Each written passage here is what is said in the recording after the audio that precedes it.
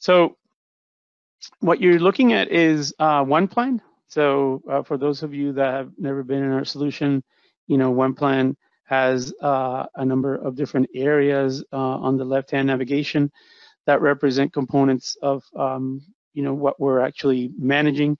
There is on the right series of views areas that give us, we can do it list views, board views, board views, roadmap views, and dashboarding, which is our link to Power BI. In this case, I'm looking at a strategic portfolio application. You could have more than one, but here we've you can see that I could have different what we call groups, but I have one focused just on strategic portfolio. So the first thing that we've done, you have what's called a planning hierarchy, and I've combined what are traditional EPPMO components, portfolio, program, project, and epics. For effect, here we separate what are waterfall projects from what are agile epics. And then I've also added the components from my EA strategy, and you can also separate them. In other words, I have for my enterprise architecture, again, for components that are being brought from Smart 360, which is again a component that we've added to OnePlan. They are all mapped here. So I was talking about value streams and capabilities. Here I have my list of value streams and capabilities. I could be rating them, by the way, and defining them through surveys. I could be stating whether they're, is it current architecture or target architecture. And as with all items that you define within OnePlan, what you can have is, the definition of, in this case, of a value stream. So, and what we're showing here is information that is actually coming from Smart 360. So I'll show it in a second. But what we're bringing this in order to be able to establish, like I said, those relationships. So we have associated capabilities and associated applications to the value stream, okay, and even to the whole product, the product that we're managing here. So the product actually is made up of applications, which is supporting this capability. And it could be, in this case, tracking flow metrics, for instance. So I could do that here. I have I'm actually going to a target maturity level with this value stream. I have a life cycle for it. I mean, there's really no limitation in terms of what you can do for making sure that you have the metadata that's coming from your repository into OnePlan. If you wanted to, again, these are just features of OnePlan. You could be tracking financials or investments on it, or even work plan or projects that are being done on this value stream. I'll go back to my lesson. You can see here that again, for illustrative purposes, we have two value streams. We have a number of different capabilities. We have a number of different applications, and then products that we're managing.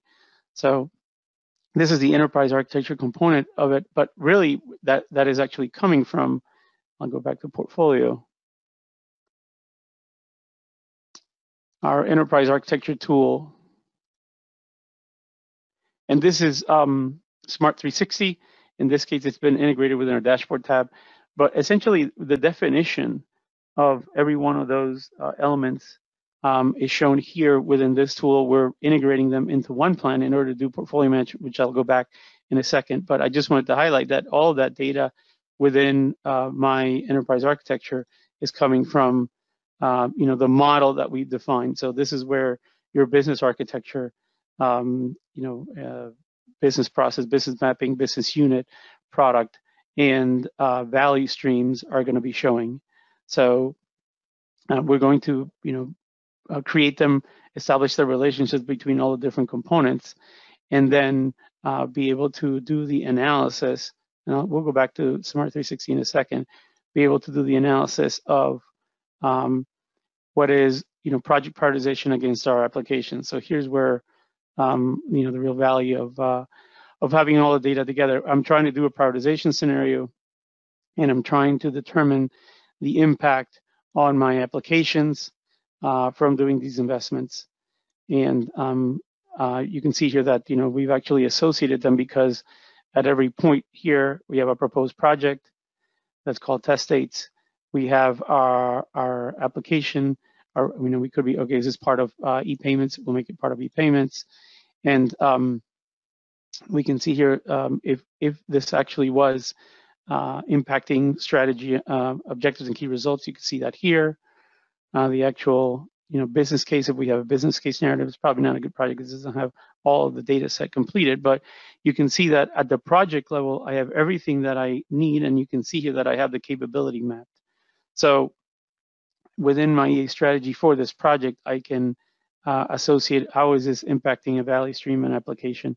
Obviously, if it's impacting a capability, then you will have a relationship to a value stream, because that's what capabilities will support a value stream. So I have everything that I need to be able to make a decision. And then if I come back here, I can say, well, if I go by prioritization score, these are my the actual scores of the projects. Okay. And so I have here, if you remember, I was making reference to the centralization of IT initiative. It's not the highest rated project. In terms of its budget and benefits, it looks good. But do we, if we're going to focus on our top 10 projects, do we really want to have centralization of IT be 13, since this includes cloud initiatives? So we'll answer that question in a second. But here, what we're doing is trying to see exactly, how our projects are associated to applications. I could do the same thing, probably from a starting point in terms of capabilities. So again,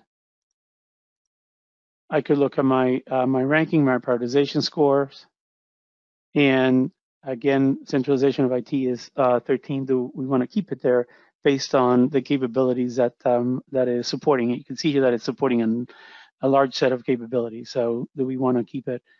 We have 4 different capabilities here that are being impacted when we do this project. I added one additional one here just to see. You could also add, your value stream. So, if you are, especially the ones that are customer facing, do we have to be pay particular attention? Which ones are the ones that are quote to cash, for instance, that drive how we are actually going to generate revenue from our operations. And again, we can see the capabilities, we can see the value stream, and we can see, interestingly enough, that centralization of IT is one that falls within that. So if our focus is on the value stream, again, we might want to make sure that we don't sacrifice this project. By the way, you note some icons here, so you can bring in work from other planning solutions, other work solutions. Here we have projects that are being done in Project Professional, but they could be done directly within OnePlan, and also for Epic's agile work from Azure DevOps or Jira. So, and every one of these items, in fact, let's go to centralization of IT. You can see that we have the details, the financials, the resource plan, the work plan itself of what's going to be delivered, and some reporting. But if we wanted to evaluate this and then see its impact on within our enterprise architecture, here's where the project itself, the project form would reside. And you can see here, again, the alignment to the EA strategy, our value stream, our applications, and our associated capabilities. So we might not want to, we want to be careful also not to impact these applications when we consider our funding. So getting back to our repository, let's go here. And the repository, we've gone through and defined all of our applications. So we'll go ahead and see, just so that you can appreciate how you can literally come in and view all of the richness, all of the relationships that that have been defined. Who are the users? What are the business mappings?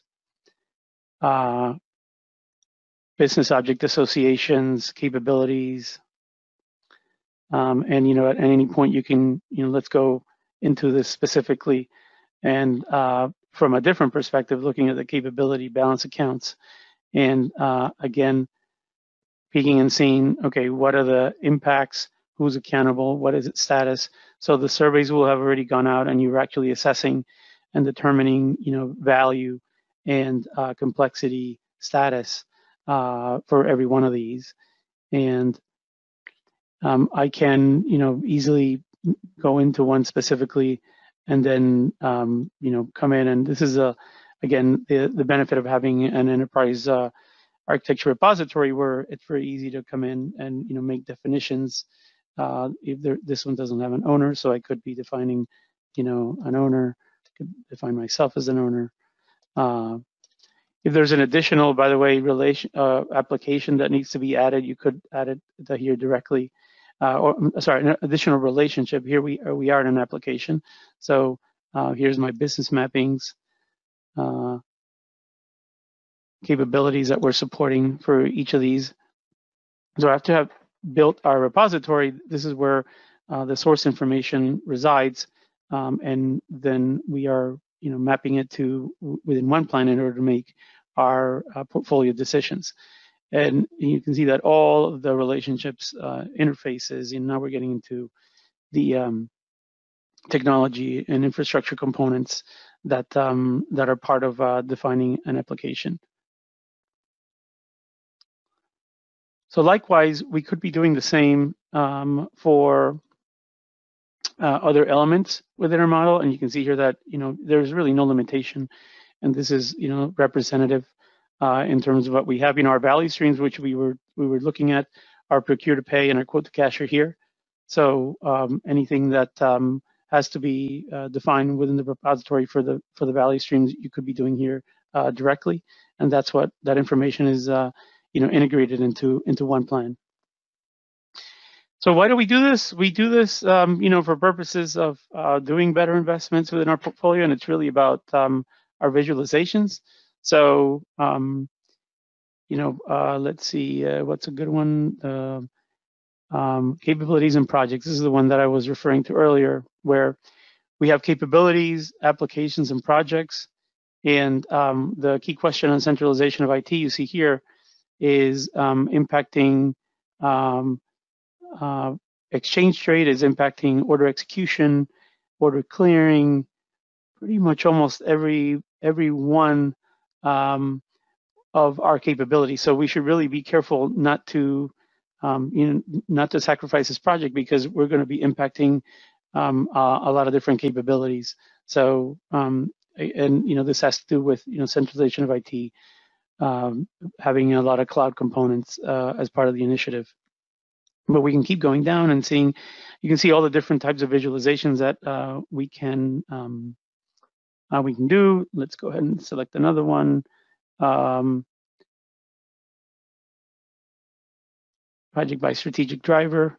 So some strategic drivers that we've defined, and how are the projects, operational projects, excellence, green IT, social, and cloud enabled. So the projects from OnePlan are actually coming into Smart 360. So we can then establish these relations that we can see here. Centralization of IT, by the way, which is the one that we've been focusing on, belongs to the operational, our operational strategic driver. So let's go to another one of our saved visualizations. Very standard, list in terms of our project. What's the application that we're hitting, and what's the capability? Similar to what we have in OnePlan, but you can also do that here. Capability portfolio. So in terms of our capability portfolio, what's strategic value? Exchange rate has the highest strategic value as a capability, and decision support has the lowest. This has probably something we need to probably improve in terms of our investment. It's way very, very low, and it probably has to do a lot with supporting executives in doing that. And you have the ability here not to have this perspective and take it as part of our your investment portfolio, you can see that clearing has the highest investment, and right around in the middle with in terms of our strategic value. So what I want to do is let's go to another repository. So you see here, this is more of a standard landscape diagram where we're seeing applications. And we are applications in the center. We're actually seeing business mapping, so business unit mappings, and then the process on the y-axis. So from here, we can try to look for you're trying to look for empty spaces or duplicate spaces. Here we see SAP, as a primary application for controlling. So and that's our ERP. So we can't really do there. If they have ratings, by the way, we could color code this to show the ratings. But we can see here, the CRM applications within customer management and customer strategy. Those are fairly important. When you're doing your target architecture, if you're taking applications out, decommissioning applications, you can start seeing what the impact is on your specific process and business areas.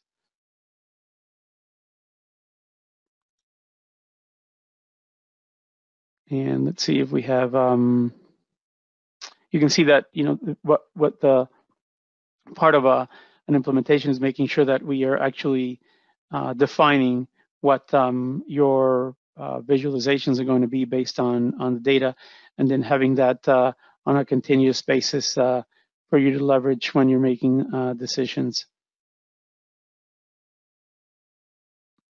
These are app dependencies. So in terms of what are the relationships between applications and the interfaces that they have. So market analysis is dependent on ERP, which actually has an integration, and you can go through and see the one that has the highest or lowest level of dependencies. CRM is here. We talked about that. Our SAP, our ERP is over here with. Here we have a data warehouse, obviously, taking inputs and outputs to other applications. So if you've gone through and defined the your elements in the repository, then the end goal is to have these visualizations ready for you.